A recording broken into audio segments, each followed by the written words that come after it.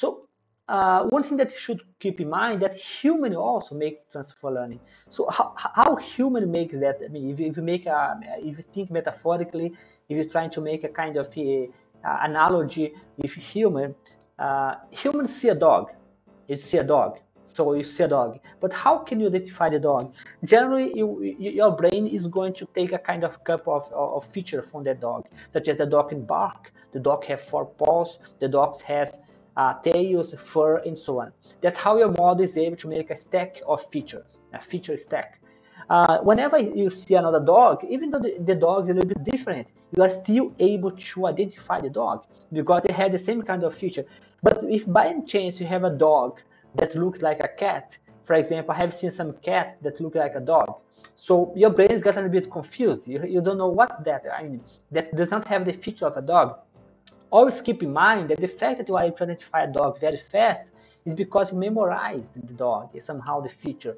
But if I show to you a dog that has a little bit different, for example, you go to a country that has very wide species that was not extincted, you may find a dog that's not like a dog.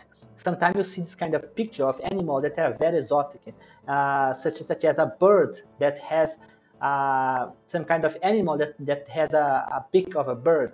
Then you just say, what animal is that? Because your brain is still a little bit confused. I mean, your brain does not have this kind of feature structure for a bigger data set. Big data set for human can be like 4 or 5 and 10.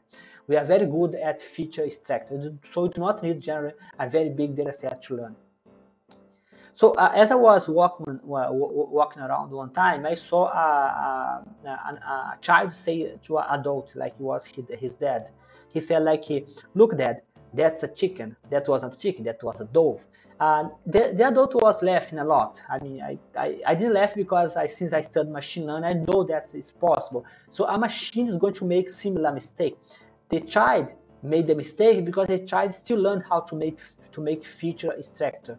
The child is still not able to identify precisely because but you see the dove and the chicken, they're more or less the same. They fly, they have wings, they have two paws or whatever. I don't know how it's called for a bird. They have a beak. So the difference is the noise they make. How they walk. This one cannot fly. Some kind of tail here, but that takes a while for us to learn how this feature. So it's normal for a child to, in the beginning, a child is like a machine learning model that has not well been trained yet. It's still being trained.